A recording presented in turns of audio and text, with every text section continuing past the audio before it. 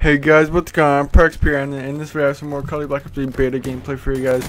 But in this video I want to talk to you guys about what I think are the two most overpowered things in Black Ops 3 so far. And I know it is only of a beta, and I'm glad that Treyarch did provide a beta for the game, because hopefully these things will be fixed by release so that the game will be as good as possible and there won't be too many overpowered things. But anyway, what are those overpowered things? Well, number one, grenades in general, semtaxes, frags. Like, it seems like for every Call of Duty, for the first either few weeks or first couple days for the launch of the game, that grenades are really overpowered. I remember for Advanced Warfare, grenades are still kind of overpowered, and they were just always overpowered, and so were stuns until they got nerfed. And speaking of stuns are a little overpowered too. Like, if I get stunned, like, I can't move for a good 5 to 7 seconds when it should really be more like 2 or 3.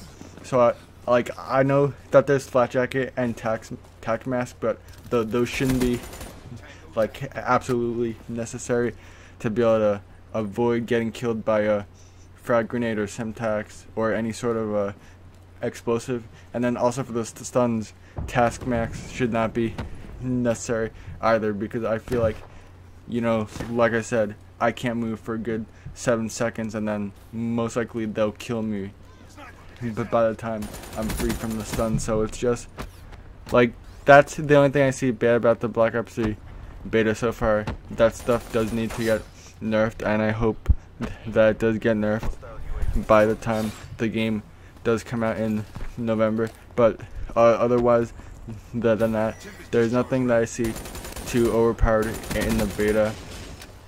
The only other things maybe are that the specialist sparrow bow, like, that seems like I don't know about you guys, but I can't use the sparrow bow at all. Like, it takes a while to like charge up and be able to shoot, and then also the longer you hold it, the farther it'll go, obviously, but like, that just takes too long, and like, I most of the time get killed in the animation of trying to shoot it at somebody, so it's not the best thing in the world.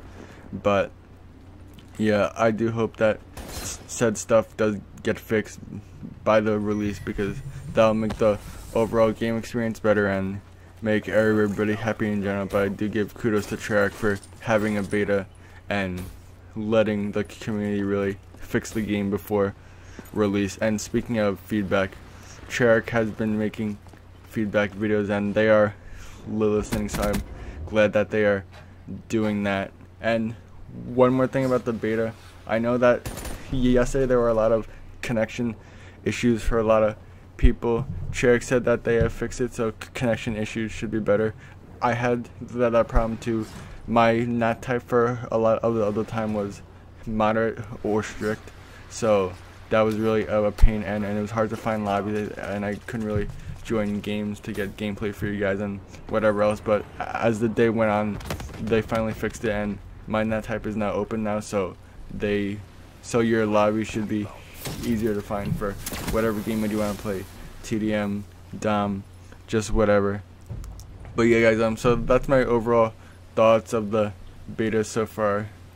Besides the grenades and stuns that need to be nerfed, I think that the betas are all so good. The gun balance is good. No gun is really too overpowered as long as you know how to use it, and the time to kill is pretty decent as well. Like, you could turn on people and still have a chance to win the gunfight.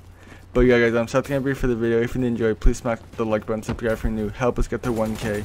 If we could hit that soon, that'd be awesome. More Black Ops 3 news and gameplays on the way, guys. Take care guys, and peace out. Yeah!